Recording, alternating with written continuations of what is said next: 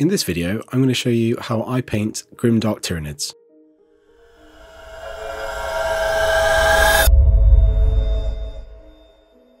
Okay, so we're going to paint this Hormigaunt.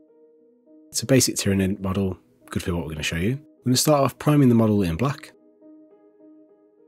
And then we're going to use Vallejo Gamer Red Terracotta to block in some of the skin tones.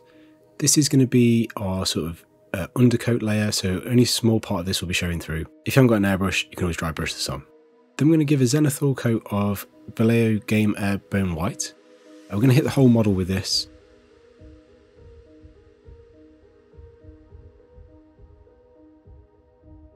Then we're going to use Citadel Caribou Crimson. Use this to hit any joints or like the teeth, maybe the back of the head. Yeah, basically any areas where parts meet. If you haven't got an airbrush, you could glaze this in.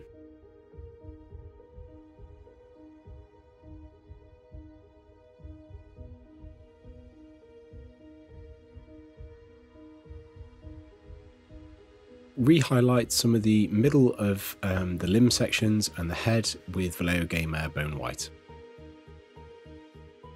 Then we're going to paint in the carapace. I'm using an airbrush and using the Vallejo Model Air Black. I'm trying to sort of hit the centre of the carapace and leave the edges.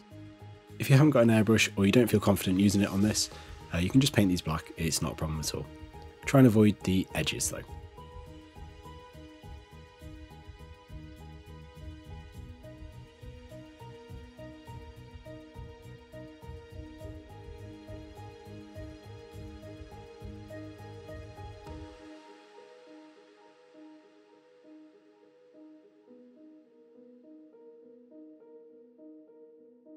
Then we're going to go in with the Black Templar contrast paint, and we're going to paint in those edges and sort of glaze into the middle of the carapace armour sections. Then we're going to use Volupus Pink contrast paint. I'm going to paint in all the joints and the little, I suppose they're like exposed muscular bits, I'm not really sure. And we're also going to recess shade in between any armour sections and the skin and any little sort of like divots or things like that.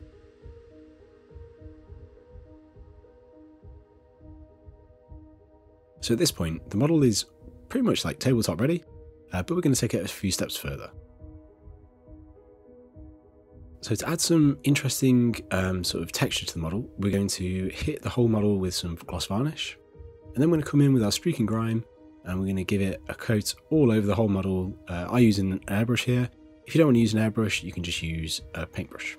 Then we're going to use the MIG Odorless Thinner with a cotton bud, and we're going to reduce down the streak and grime. So we just basically load up the cotton bud and roll it over the model, and this will reduce the streak and grime down.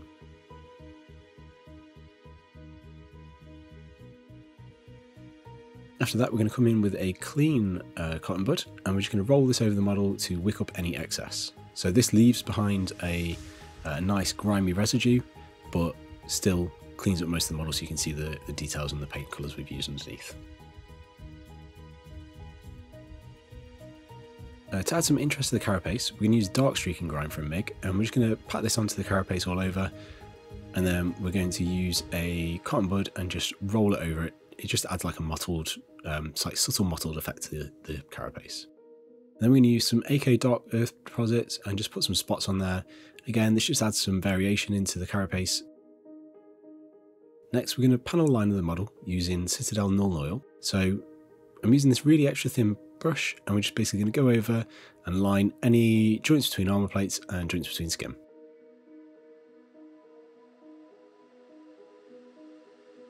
To redefine the muscular sections, we're going to come in with the Volupus Pink again and just pop that back in.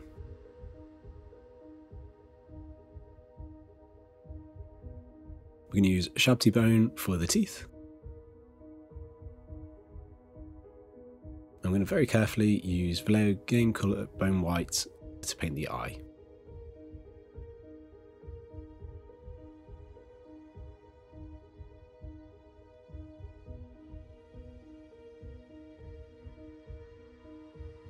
And then for the base, we're going to use Vallejo European Mud with some little scale model bricks.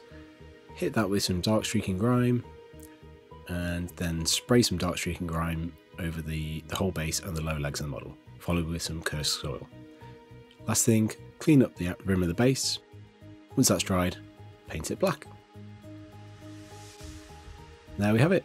This is our Tyranid model. I think this is a really quick and easy paint scheme, so it's a good one to use for a whole army.